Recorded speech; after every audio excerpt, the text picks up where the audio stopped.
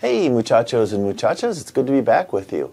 Today I'd like to talk a little bit about elastic modulus. Basically, what is it? I get this question from my students a lot because at least at first it doesn't seem that intuitive. Well, it turns out it really is. So what I want to do is I'm going to show you what the textbook definition is, and then we're going to move past that pretty quick. And I'll just show you physically what it is. It'll make sense after that, okay? So here we go.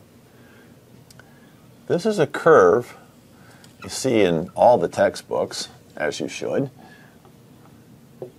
Okay, it's called a stress-strain curve. And where stress-strain curve comes from, you take a piece of steel or whatever your material is. I've got a steel rod down here. Take one of these and put it in one of these test machines. You grab both ends of it and you pull a lot. Right? When you do that,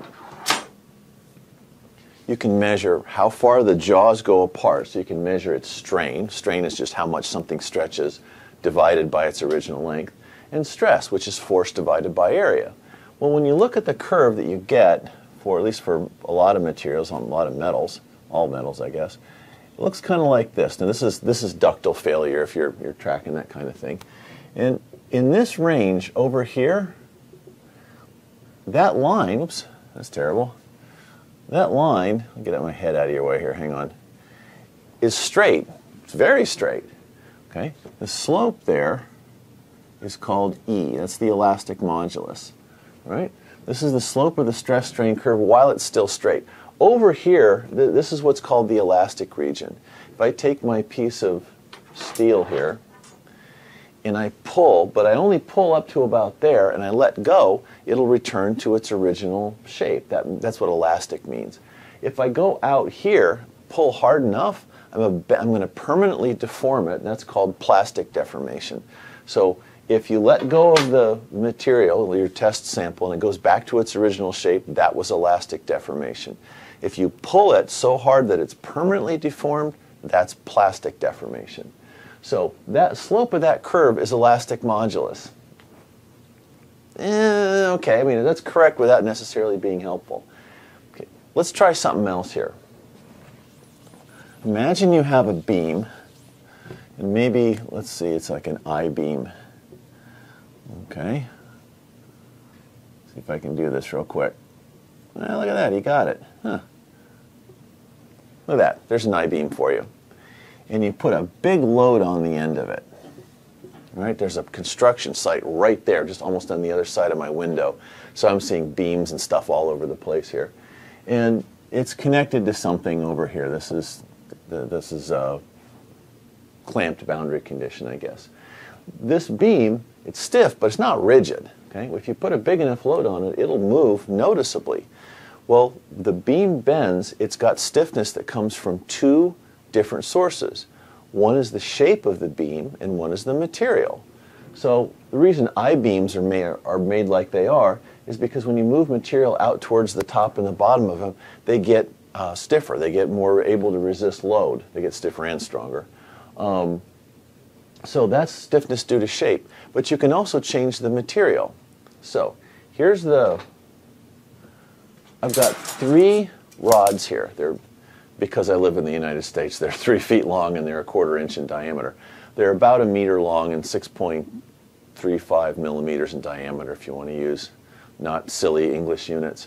There are 3 of them, and the shapes are absolutely identical. They're as identical as I could get them. Right? This one is made out of steel. This one's made out of aluminum. And this one is made out of a wood called poplar. Right? It's a kind of hard wood. It's harder than pine, but not as hard as maple. It gets used for a lot of furniture and cabinetry and things. It's nice stuff. So, apart from their material, they are absolutely identical as I could get them. They're circular rods, same length, same diameter. So, I'll just do it this way. Okay, here's the wooden rod. This is poplar wood, and it's super easy to bend. Okay, just with my fingertips, I can bend it very, very easily. Okay, this is not very rigid. It's very flexible. All right, let's change. Now, here's the aluminum rod. This one's a lot harder to bend. I'm having to push with my fingertips, and I'm having to really dig in to get that bend there, to get that curvature there. Okay, so let's go to the aluminum rod. Sorry, let's go to the steel rod. This one, I can hardly bend at all. That's hurting my fingers. I can't do that. So that's all I can do. Go back to the poplar. No problem. Very flexible. And because they are all the same size, they are all the same shape, the only difference between the three of them is the stiffness of the material. So everything in the engineering world gets a number, and elastic modulus is no different. It's defined by the letter E, right? And E is for elastic, I guess. Here's elastic modulus for poplar. I'll write down that here in a second. One thing to note is that in some old engineering books and some physics books, you'll see this as a Y. And the reason is it was originally called Young's modulus after some scientist or engineer named Young. All modern references call that an E, and that's probably makes more sense. So the elastic modulus of poplar in metric units is about 8 gigapascals. Now I say about because all trees are different. The one on MatWeb listed as 8 gigapascals. That's a big number. It's 8 billion pascals, and also it's pascals. Why is it in units of pressure? Well, it's in units of force over area because that's the units of stress, and then we're on the stress-strain curve. So this isn't really pressure, but it does have units that look like pressure.